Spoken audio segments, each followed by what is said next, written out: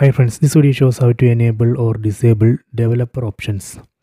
Please don't forget to subscribe my channel. Please like and share the video. First, go to settings. Select the settings icon. Go to system. Select about.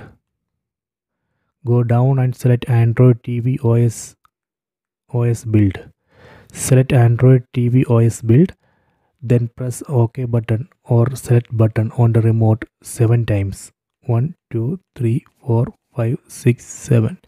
You can see the message, you are now a developer. Go back. Now under system we can find new option called developer options. See, select it. So these are the list of developer options. So let me enable one developer options. Let me select USB debugging mode.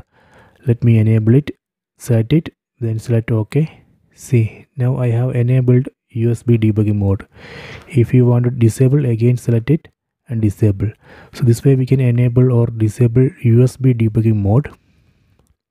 If you want to disable developer options completely, we can disable here. Select it. Okay, done. So now I have disabled developer options. I recommend to disable developer options after the use because there is a security issue. Go back. See, now under system it is not showing developer options because I have disabled it. So this way we can enable or disable developer options. Please check it.